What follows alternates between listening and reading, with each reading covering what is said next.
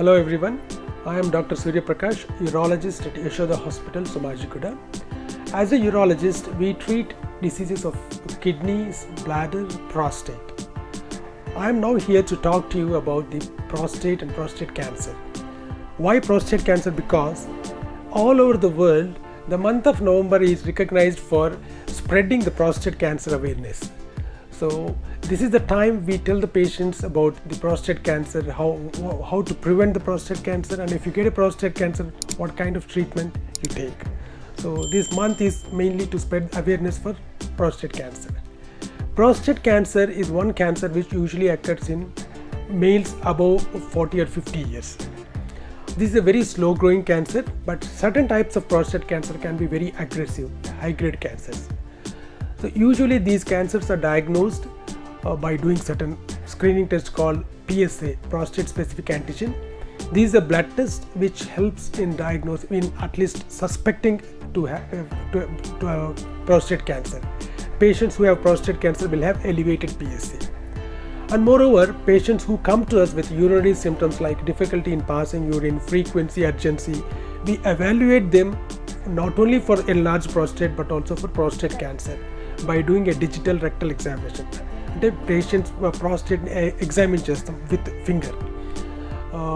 Whenever there is a suspicion of prostate cancer, either on clinical examination or on elevated PSA test, these patients are subjected to a test called prostate biopsy. In this prostate biopsy, a thin ultrasound probe is introduced into the rectum and a small piece from the prostate is taken for examination. This is the way we diagnose a prostate cancer. Once prostate cancer is confirmed on prostate biopsy, these patients are subject to further tests to know what is the extent of the prostate cancer in the body, whether the disease is confined to the prostate or it has gone and spread to the other organs of the body, by doing a test called MRI or a PET scan. Again, the treatment of the prostate cancer depends on the stage of the cancer. Patients who have got a localized disease, that means the cancer confined to the prostate, can be completely cured by doing a robotic surgery. We have an advanced robot in our hospital, do robotic surgery and the cancer can be completely cured.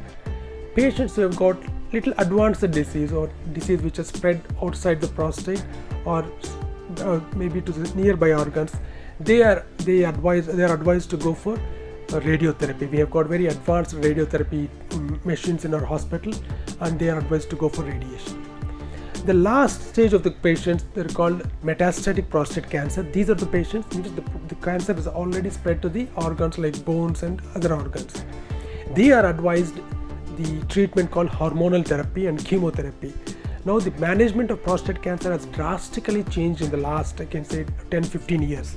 Many new things have come, and patients who are living for just 2 or 3 years now live for more than 10 or even 15 years with the availability of hormone therapy, chemotherapy and immunotherapy. There are so many genetic tests are available to know what is the biological behavior of the cancer, and now we know the aggressiveness of the cancer and whether the cancer responds to a particular treatment or not. So my message to all of you in this month is, don't neglect if you have got any urinary symptoms, especially if any of your family members have got prostate cancer. You have to undergo these tests because there is a hereditary risk of this cancer going down the families. Family members can get if one of the members has got a prostate cancer. Do visit your local urologist, get your PSA testing done, and if there is a suspicion, you follow the urologist advice to know about the disease. Prostate cancer is very much curable and we can prevent the disease by taking appropriate measures. Thank you very much.